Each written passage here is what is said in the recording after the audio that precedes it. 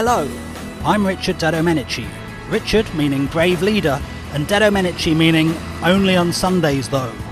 Well done for getting through 2020 and for making the courageous decision to get vaccinated at Battersea Arts Centre. Being courageous is contagious. And because of you, I've got courage too.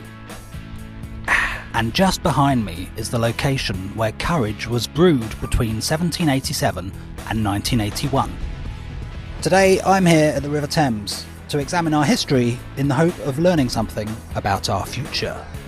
The Thames foreshore is London's greatest temporary autonomous zone. It's one of the few remaining places in London where you can sing outdoors karaoke without being asked to stop. Beyond the rim of the starlight.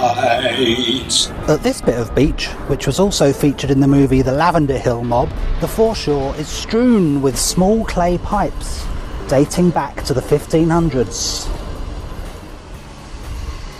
During the plague, men, women and children were encouraged to smoke tobacco through these pipes, as it was thought to be a cure. I'll try them once.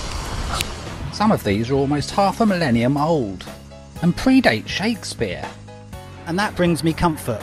In fact, please mind the doors. I'm even inclined to say that things are looking up.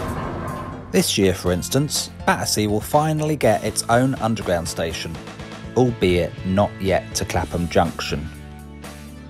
I also predict that in 2021 they'll install a digital clock into St Paul's Cathedral's empty eye hole. So basically 2021 will probably be the best year of the decade so far.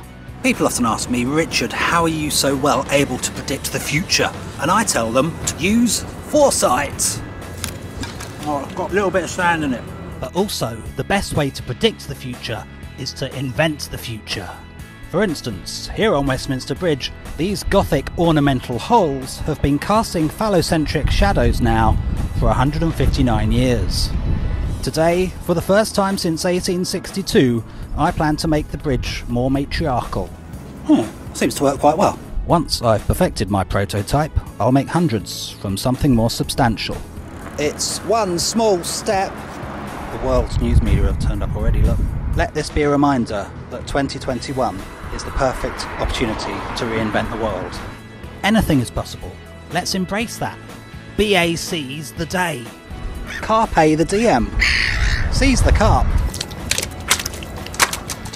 I've been Richard DeDomenici, and these have been my predictive texts.